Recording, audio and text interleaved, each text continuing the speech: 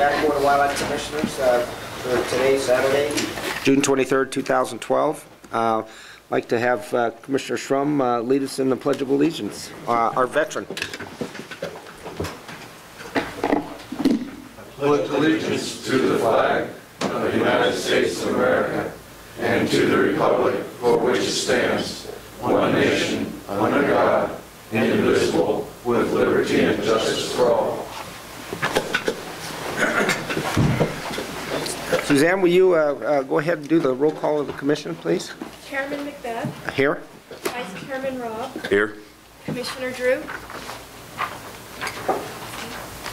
I'm sure he's going to be here shortly. Commissioner Drew? No, Commissioner Drew. Oh, that's right. I have an announcement. Sorry. Commissioner Drew is not available today. He is taking a well-deserved vacation, I believe. He started his vacation today. So anyway, he is not going to be here. Commissioner Howell. Here. Commissioner McNinch. Here. Commissioner Morai. Here. Commissioner Rain. Here. Commissioner Shrum. Here. And Commissioner Wallace. Here. Okay, and can we do a roll call of the county advisory boards? Paul Dixon Park, Rex Flowers, Washoe, Gil Yannick, Carson, Steve Gustafson, Henry County, Dave Bradfield, Lincoln, Michael Gerard, Humboldt, Bill Blair, Lyon, Joe Grimm, Virginia, Jim Evans, Eureka, Kevin Goodnight, Lyon. Okay, thank you, gentlemen. Okay, we've got a packed agenda. I'm hoping that we can move through some of the regulations quickly since we did workshop them yesterday, but I'm going to be pushing pretty hard to try to get through the agenda, get us out of here at a decent time. Anyway, first item on the agenda is member items, announcements, correspondence. Commissioners may present emergent items. No action may be taken by the commission. Any item requiring commission action may be scheduled on a future commission agenda. The commission will review and may discuss correspondence sent or received by the commission since the last regular meeting and may provide copies for the exhibit file. Commissioners may provide hard copies of their correspondence for the written record. Correspondence sent or received by Secretary Mayor will also be discussed. So go ahead and open it up, and I believe Vice Chairman Robb has an item. Yes, I do, and it's on a topic we're going to talk about a few times today, sage grouse.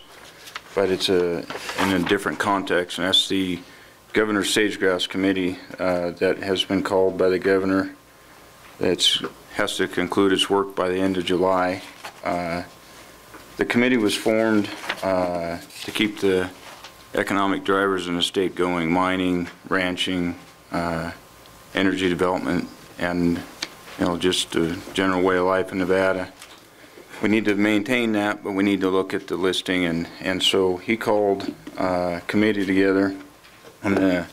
Just for everybody information, who's on the committee, who they represent. We have Jeff Ceccarelli representing energy people. He president of MD Energy on the North. Alan Biaggi, former director of Conservation Natural Resources for the state. Now he's representing mining.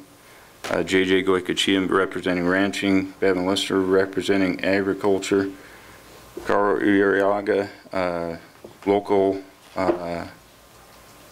county representative, he represents local government. Bob Kroll, he's the mayor of Carson City. He's been charged with chairing and keeping the committee going. Tina Nappy, conservation representative. And then Ms. Henry, she's the tribal representative from the Pyramid Lake Paiute tribe. There were some things brought up about the 5,000 bird limit, U.S. Fish and Wildlife Service and the 5,000 number. Using that, it's been brought up in Elko County a few times, and the Elko County representative has come to our committee with that viewpoint. And U.S. Fish and Wildlife Service, we all wish it was that easy, 5,000, but species by species, you can't really peg a number on it. It was brought up by Ted Cook from the U.S. Fish and Wildlife Service that you have 600 grizzly bears and they're looking at taking them off the list. If we had to wait to 5,000, you look at different species that are being reintroduced that come off the list, they don't even get up to 5,000 and they're deemed stable population. So numbers are hard to deal with. The other thing that I've learned a lot in this committee is basically the feds have to take all the information given to them and make a determination warranted or not warranted. And it really comes down to, can the feds support a court action against their decision? Because no matter what their decision is, it's going to court one way or another. And so the feds need the information to base their decision and a decision that will hold up a legal challenge. And that's what it seems like the feds have to make a decision, but the ones really with the final say is a court action in the end. So you have to set yourself up knowing that the court is going to come. We're really lucky. The state of Wyoming has loaned us Bob Budd. The state of Wyoming has a plan that the U.S. Fish and Wildlife Service has kind of looked at and said we like that kind of direction. So the governor of the state of Wyoming has put on loan his key guy that helped him put the plan together to the other states. He's on Wyoming time working in Nevada. He's worked in Oregon, Utah, Idaho. He's basically on loan to all the other states, so all the states are working in conjunction and trying to come up with a plan that works. Even though we have different issues in each state, there's a framework to work from to keep us going forward. It's a process that is going different than I had anticipated because of Bob. He's brought in a plan to get us to where we need to be, and his plan, I thought we'd get in and we'd just start arguing with each other over limiting factors and our viewpoints, and we haven't really started that yet. It's been more of information, a lot of presentations, and the presentations have been more informative to the entire group, so we're making a more informed decision going forward. And at the end of the meeting the other day, we were asked to come up with what our 4 limiting factors were. And after everything we've seen, there's a ton of limiting factors, and it was really hard to narrow down to 4. But he had an exercise, and he wanted us to give him 4, expecting us to have commonality in some of them, and some of us be a little bit on the fringe. What it came down to was 4, or the 4 turns into 7 because not all of us have the same 4. So the 7 that have come forward, the one that was on everybody's list is fire and cheatgrass. The amount of habitat that we've lost and the maps that presented that we were presented with just shows we're losing there. The other one was PJ encroachment. It was amazing. We had a presentation, and there was a gentleman, help me out with his name, Ken, that did the PJ encroachment stuff. Robin Tout. Yes. He did a doctorate on habitat and stuff, and he took pictures 40 years ago. And he's gone back to these same locations year after year. And the changes that have occurred in my lifetime over the past 40 years, it just, you look at the pictures he's taken, you go, man, it's great mule deer habitat, great sage grouse habitat. And in a 40-year period, not just little areas, whole landscapes have turned into full canopy pinyon juniper that don't support wildlife. So that one was, you hear about it, but we got to see it through the photos that he had, and it was amazing. Energy, that was one of the ones that really went up there, and there's multiple things going on with energy in the state. You have to get power to the people that need the energy, but there's all the energy development with a ton of geothermal and proposed solar and wind generation, and the fragmentation of habitat that comes along with those energy projects really plays a factor. Energy also leads into one of the other limiting factors and that has come up on the list, and that's ravens. You build power lines, ravens key on power lines. They use it for hunting off of and use it for resting and nesting, and so energy contributes to another thing identified as a limiting factor, and that's ravens. And ravens, we had a real good presentation on ravens, and they are 70% of the depredation on nesting birds. They really don't target the, I thought that they would fly around and they'd see eggs and they'd go down and get the eggs. They wait till the hen goes and sits on the nest, and they basically push the hen off the nest and take the eggs. And they have documented videos. It's amazing the pictures they have. Video in the nest.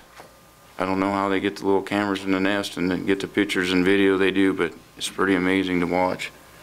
Wild horses and the wild horse grazing and some livestock grazing, if not managed right.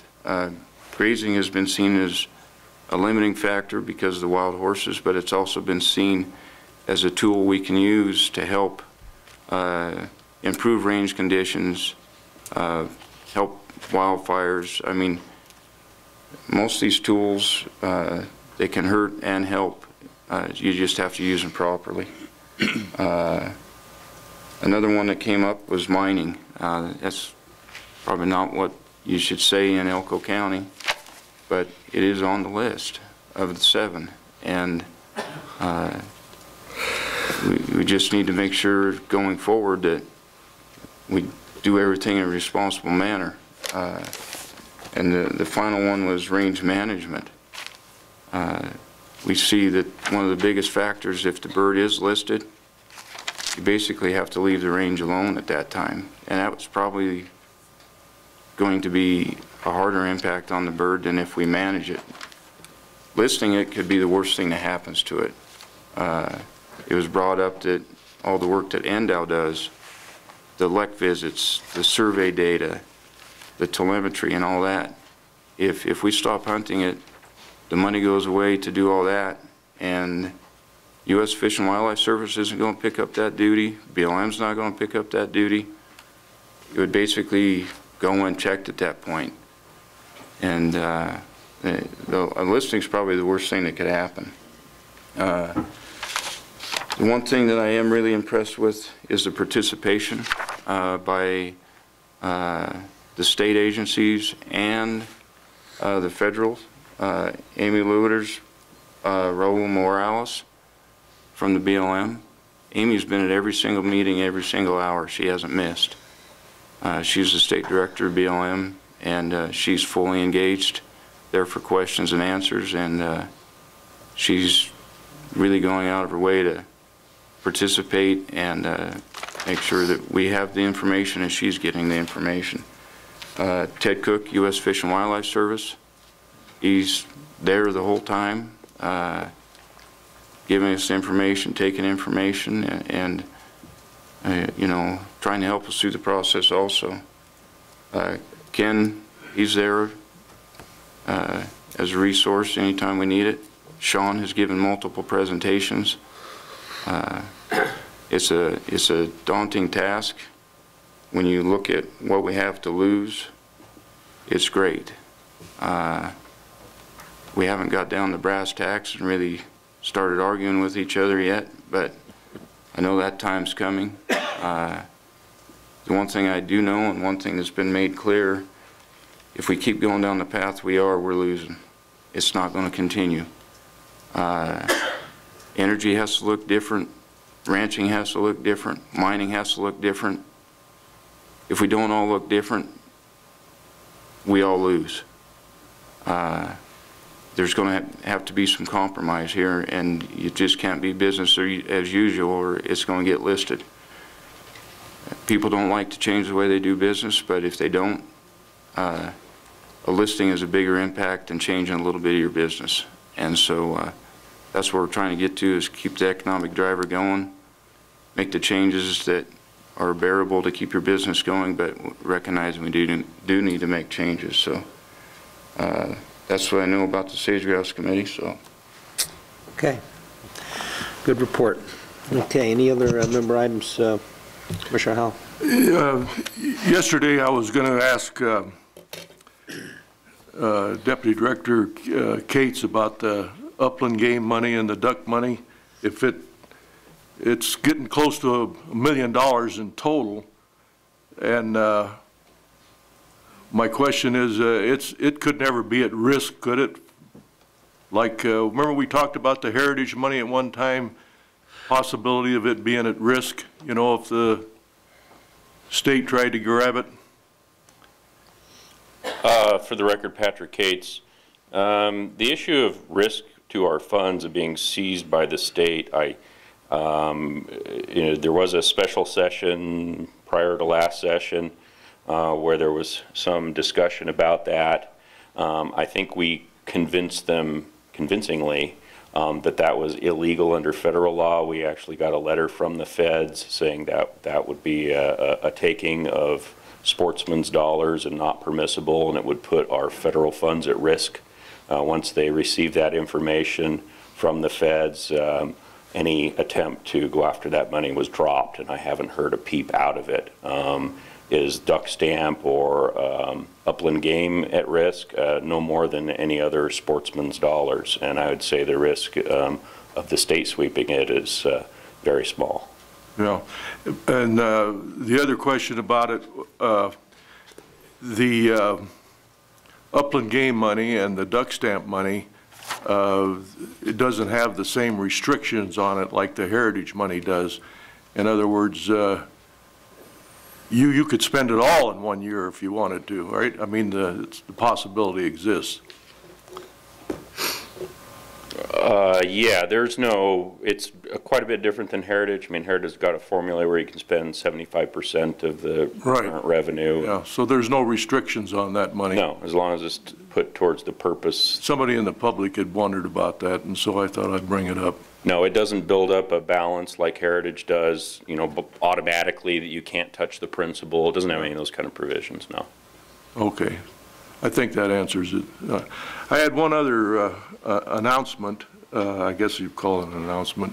I recently wrote a letter to Governor Sandoval, and my term on this commission ends the end of this month. And I informed the governor that I would not be seeking another term, and I would not accept another term if it was offered.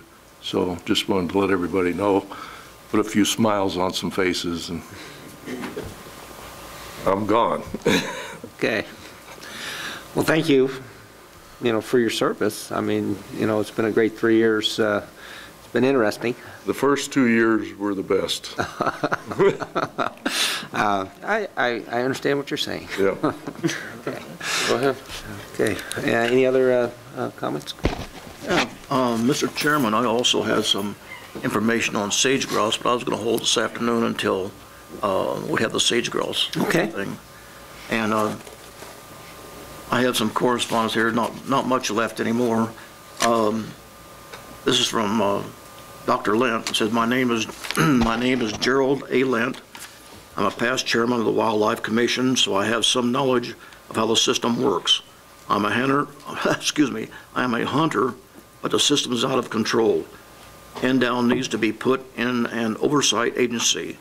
As a chairman of the Wildlife Commission, I uncovered scientific and financial gross anomalies, and when I began an investigation, NDOW wouldn't comply with the commission request. Therefore, this makes the commission impotent. The director of NDOW said he doesn't have to answer to the commission for information requests, as he only reports to the governor. I had to demand the information by filing a Freedom of Information request against them, and they still were not compliant with the information. Therefore, I repeat, the commission is impotent. You too. NDOW needs to be put under the Conservation and Natural Resources, where each department has built-in checks and balances for financial accountability and operational accountability. Currently, NDOW has no built-in financial accountability, as they don't report to anybody. NDOW now has no checks and balances and spends a lot of money. NDOW needs to be put into an existing agency that can run things efficiently. NDOW is greatly influenced by outside non-government organizations who donate great sums of money to them.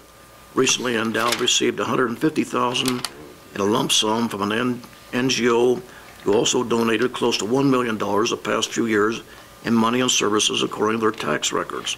An organization can buy influence so easily with this setup. One can't lobby other executive branches of Nevada government like NDOW is lobbied with money. Example, one can't lobby taxation with money. Now, if they were a part of conservation and natural resources, would have to give donated dollars to a general fund, and in there, it would then have checks and balances. I feel it would be a non-functional change to reconstruct the Wildlife Commission with only a few minority public members whose ideas would never see the light of day, since they will always be in the minority. And that's from Dr. Gerald Lent, past Chairman, Wildlife Commission. And that's it. No. That's it? Okay. Commissioner Rain? Thank you. A few things. One was, I know from yesterday, I checked with Suzanne actually brought to my attention that the letter I referred to, Mr. Bundy, had been put into the record at our previous meeting. I just hadn't gotten until after. There was one statement in there that I was wondering about, seemed a little interesting, said Nevada Wildlife Director Ken Mayer, you sent a letter to the NDOW Board of Directors and others stating Cliven D. Bundy is a troublemaker. Also sent another memo to your Board of Directors and others refusing to forward the constructive notices stating I reviewed these attachments and found them to be inappropriate to be distributed by NDOW. And he continues, but those items, I'm perplexed as to why they would be inappropriate to be distributed by NDOW. I know we've heard from Mr. Bundy. He gave, I don't know, 10 minutes or so down in Vegas, and it seemed to me from what we had seen that he's done a huge amount to help out the wildlife, specifically small wildlife and others, but through the water developments he has created in the areas down there, in a huge area, in fact. And I see everything but a troublemaker. Anyways, providing that information he provided there was true. A couple things. One I touched on a little yesterday, I'd still like to hear more about. I know it was kind of tough for Elko residents to voice their opinion because there's only on items not on the agenda, and most of these items I'm talking about are most important to Elko, I would think, are not on this agenda. And it'd kind of be nice if they'd have another opportunity during the agenda to do so. And that is the doe hunts and the bighorn sheep transplants. Because I'm still very worried about the bighorn sheep transplants, specifically those in the Ruby Mountains here. Because when they come in, I'm given to understand they're still going to come from the same source population as the previous bighorn sheep that came here before. So we'll have no, or almost no, genetic difference in those sheep. Likely they'll be vaccinated, they'll come in, they'll propagate, their offspring will come into contact with the same pathogens that are up there today, that are up there in the mountain goat populations, likely in the other wildlife populations that are out there. And unless something is done to change the conditions, any reasonable person should indeed assume that there will be another die-off. And then we'll be back to, well, was those domestic sheep again? Maybe there's some cows up there. Well, there was a couple goats got away. It happened once. It happened twice, and you don't do anything different. It'll happen a third time, and then the next guys will be wondering, well, maybe we should do it again. It's pretty foolhardily unless we come up with some conditions that'll change. In my opinion, and I kind of like to hear what the Elko residents have to say about that. A lot of these guys spent more time in the mountains here than I'll ever dream of doing. Also, the hunting situation here with the dramatic increase in tags, specifically in Elko County, because Elko County has, we'll call it in rough numbers, half our deer population. At times, historically, they've had as much as 2/3 deer population statewide. And I'm predicting that we'll hear from a lot of people, hunters and landowners from Elko County, who'll be wondering why we've put out all these tags. And with the deer population as low as it is, our success rates are likely not going to be that great. Our population, and we're already talking a decreased population, I'm sure the people here know this, according to NDOW's own summation, decreased population, and yet the solution is to eliminate a pile of deer, go out and kill a lot of more doe deer, as well as a huge jump in the buck harvest. And, you know, it's going to reiterate something I keep coming up with a few times is you know, kill the doe deer to save the deer, kill the cow elk to decrease the elk population. You know, this department, this commission need to pick a solution here. Which way is going to go? If you kill the cows and does, is that going to help population or decrease population? Well, in deer it's different. In cow, elk it's different. That's not a logical conclusion. We've continually heard a lot about carrying capacity, and yet we've seen to date zero data on the carrying capacity. We hear a few, well, some study somewhere says that there might be some relationship. Well, we did have, a question was brought up by Mr. Carpenter yesterday about there was a doe hunt a couple years ago we had that was justified basically on doing research, killing does to do research to see what would happen with the deer population. To date, I mean, when the Mule Deer Committee was convened, we asked for that data. We finally came up with a small portion of the data. We've never seen the raw data, and we've never seen the completed report to this date. I mean, if it hasn't been done now, it's ancient history almost. It needs to come out now, and raw data from it should indeed all be thrown out. We did see a little bit of, we'll call it almost collated data, but it was impartial at that time, and it was not the raw data, and it wasn't the final report on it. We should have both. I'd like to hear from Elko residents on that, what they've thought of those items, and as well as the sage-grouse issue coming up. I know the questions I heard yesterday that were brought up by former Assemblyman Mr. Carpenter. Those questions should very much be answered. They are vital to this area, finding out what's going on with these deer populations in this area, and indeed the sage-grouse population. Now I'm extremely worried that we'll be coming up with, well, you know, the hunt wasn't that good. Well, there was this drought kind of showed up, and oh, there's a drought every second year or fifth year. What are we going to blame it on this time? Well, it can't possibly be over harvest. No, not possible. You know, and of course we never seem to really touch upon the predation problem. Also, our predation committee, or Wildlife Damage Management Committee, my understanding hasn't met. We still don't have a plan that should have been active starting basically July of last year. I still haven't seen it. If you gentlemen have seen it, you've seen more than I have. We're acting a whole year, $3 money. Maybe it's been spent on something, maybe it's not. The commission's supposed to prove that.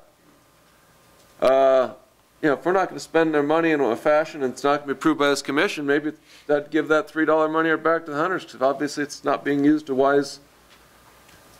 it was designed. If it's not being used the way it's designed, let's get rid of it. There's nothing that says you have to charge it. If we're not going to use it, give it back.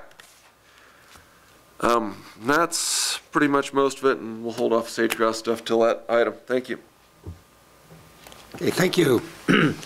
The additional member items down here. Okay, I just have one. I received a letter from the Nevada Waterfowl Association, and basically it's with regard to the heritage vendor request that they made for both a antelope and a mule deer tag, and they're just acknowledging that the Heritage Committee has recommended a antelope tag. And so anyway, I don't think that this letter got to anybody else other than me, so I'd like to get that submitted for the record. Is there any I got an email from Deputy Director Haskins with respect to WAFWA, and we do have an upcoming WAFWA event, and I'm concerned that maybe there's not going to be anybody that can go to that. Is that where do we stand on that right now? Ken Mayer for the record. I think Commissioner Robb is going, and so is Commissioner McNinch. They're registered, ready to go. There's a small, myself and Rich may or may not go, and we have one other staff person that's going to be attending. Okay, so we do have that in place. Yes. Okay. Rich was, Deputy Director Haskins had sent an email with regard to somebody being on the WAFWA Commissioners Committee. Is that something that... One of the two commissioners, as Dave knows, will give the state report, which we've prepared for you. Yeah. It's pretty informal. I mean, it's one of those deals where, you know, anybody can get up. Jack and I can share that responsibility. So yeah, all that's been handled? Yes. Okay, good. Then that's all I needed to make sure. I just had this email that I hadn't gotten a resolution at least. In fact, in Arizona, Dave was delivered at 2 seconds before he had to give his presentation, right? We'll do better this year, though. We made it. We did. I saw that same email and it said committee on it, and the last thing Dave and I need right now is another committee, so I didn't raise my hand. Okay. Well, that's why I mentioned it. We just did it for you. It's good. Okay. Okay. Well, Mr. Chairman, Yeah. I would point out, we do have Commissioner Darren Elmore here from the OHV Commission, and he's slated to talk at the end of the day, and he requested if it was possible sometime this morning if we could modify the agenda to allow him to talk about the OHV Commission. okay. Do we want to, you want to do it right after the county advisory boards? Maybe do it at that time? Okay. Okay, well, if there's no other, any additional member items from the commission, then I'll go ahead and move on to the next agenda item, which is county advisory boards to manage wildlife member items. CAB members may present emergent items. No action may be taken by the commission. Any item requiring commission action will be scheduled on a future commission agenda. Any CAB member items? Okay, seeing none, I'll bring it back. Then, let's see, that is agenda item 18E, Off-Highway Vehicle Commission Report. Chief Gabe Morton, Bonamici, and I guess Darren Elmore. So, do we need to do a motion to move that on the agenda, or can we just agree to do it? The correct protocol is to suspend the rules to modify the agenda at this point. If you look at Robert's rules, you got to suspend the rules. Two-thirds, requires a two-thirds vote of the commission. Suspend the rules. Go ahead and change the agenda. Okay. So, do what you said. Okay. So, is that a motion? All right. And this, what you're looking at is 18E. All right. Move to suspend the rules so that we can move agenda item 18E to between item 15 and 16. Okay. Second. Got a motion and a second. All in favor say aye. Aye. All opposed? Okay, it's done. Darren, you want to come on up?